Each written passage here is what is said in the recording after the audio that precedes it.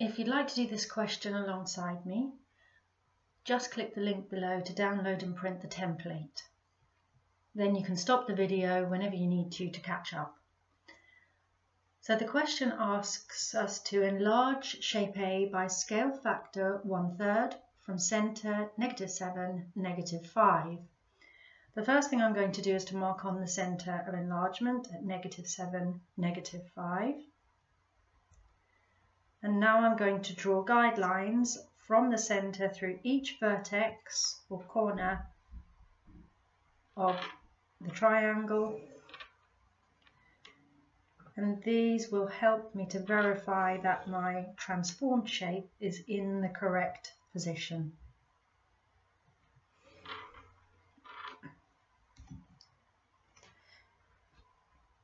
Now this is a scale factor enlargement of 1/3, which means that even though it's called an enlargement, the new shape will be actually smaller. It will be 1/3 of the size of shape A, but it will also be 1/3 of the distance from the centre. So it will end up around here somewhere and be 1/3 of the size. In order to transform the shape, I transform each of the vertices in turn. So I'm going to count squares across and up so that I can divide each one by 3.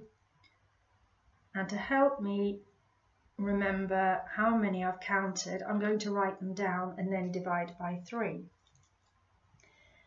The first vertex is 3, 6, 9, 12, 15 across to the right, and 3, 6 up, 15 to the right, and 6 up. If I divide both of those by 3, I get 5 across and 2 up.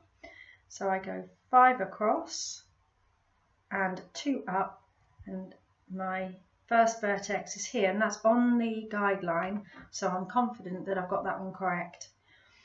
The second vertex here is 6 across and 6 up.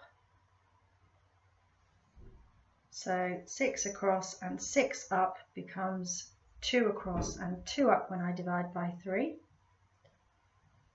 And that means the new vertex is here, also on the grid line. And the third vertex up here, well, I know this is 15 already. So 15 across. And then I've got to go 3, 6, 9, 12 up.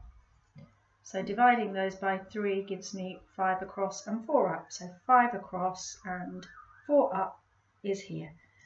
And then I just need to join the vertices to make the new shape.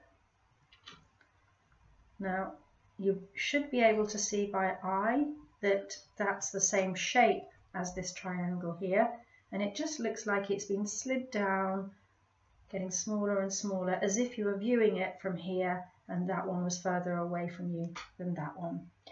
If you want to check whether the enlargement is correct, you need to check that each of the sides, or one of the sides at least on the new shape, is 1/3 of the sides on the old shape. So this is 6 units high, divide that by 3, this is 2 units high.